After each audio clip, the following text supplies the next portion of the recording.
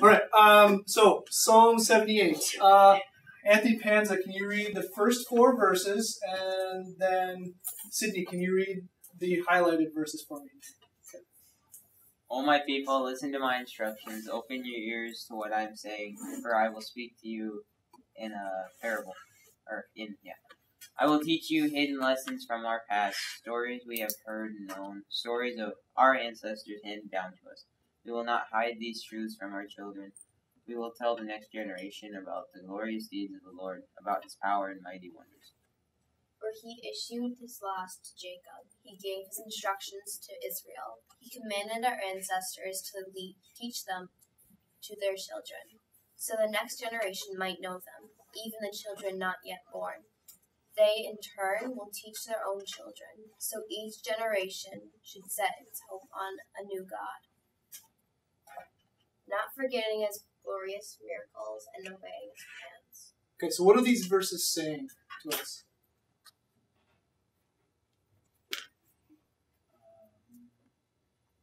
What are they saying? Harder. To teach the next generation of God. Okay. Why? It just is so each generation should set its hope on you and God. Good. That's good. What else? Because it's answering the question of each, so like we can focus on God, so each generation can continue to focus on God. Good. Really good. Okay, so verse 4 talks about we will not hide these truths from our children. So this is not just like information, ideas. These are truths. These are very important things that we're passing along, right? And Carter hit verse 7. So each generation should set its hope anew on God. Have you been in church or maybe somewhere else where you've heard a story multiple times?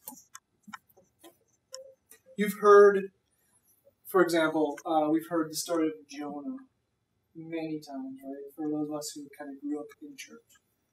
We know the story of Jonah. But have you been in a situation where you're like, oh, I never understood God's mercy the way I do now because of how I've heard this story again? Or God's gaining my attention through some pretty crazy circumstances. Sometimes he needs to do that because I'm not paying attention. Right? And so when we look at, so each generation should set its hope anew on God. This is kind of like a refreshing. It's like, I've heard this before.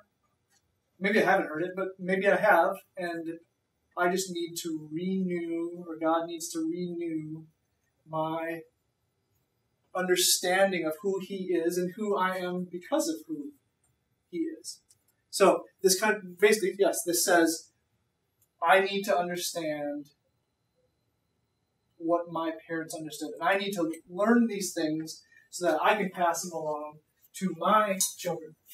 Now, what is interesting, and in preparing for today, as I was thinking about those verses in Psalm 78, I was thinking about 2 Kings 22. Now, do you guys know the story of Josiah? Who was Josiah in the Bible? Carter. Like a kid who was also a king. Kid who was a king, right? So he became king at the age of 8. And as you can see, as you can read, reigned in Jerusalem for 31 years. Now, what's interesting about this is in verse 3, it says, in the 18th year of his reign, he sent his secretary to basically go check on the renovation of the temple.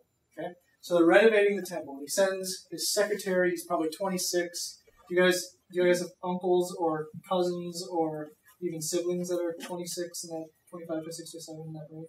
Yeah, so you guys at least can picture somebody this age. Okay, so he sends his secretary to go check on the temple. They're at the temple, the secretary's at the temple, runs into the priest, and they make sure that everybody's getting paid, right? You need to get paid. You need to make sure that the temple is being built.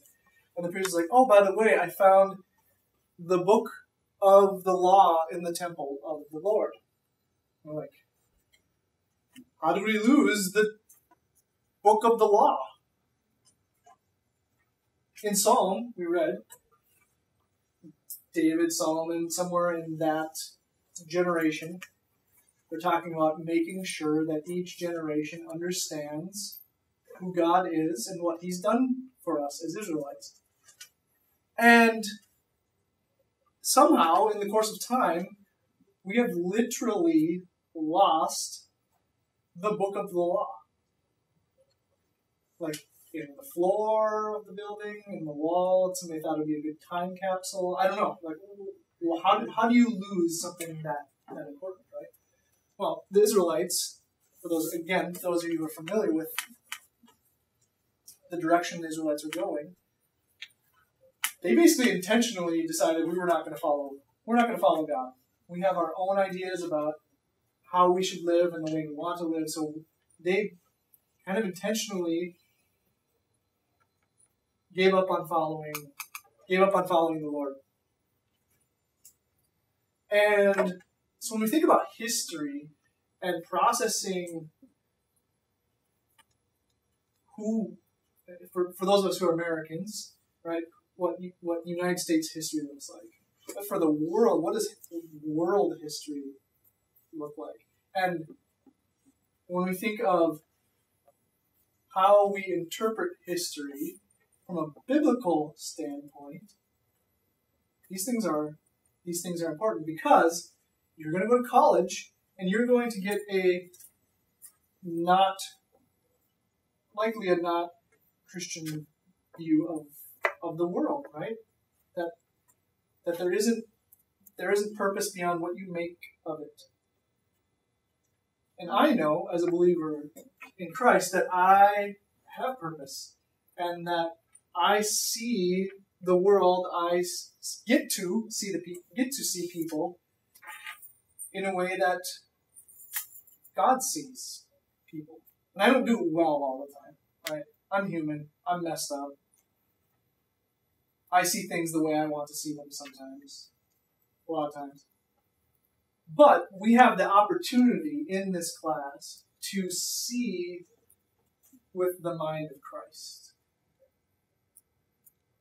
So we are going to take what we read in Psalm 78, this idea that we get to, and it's serious and it's truths, look at history of the world and make sure that we understand it so we can do well with what God has given us.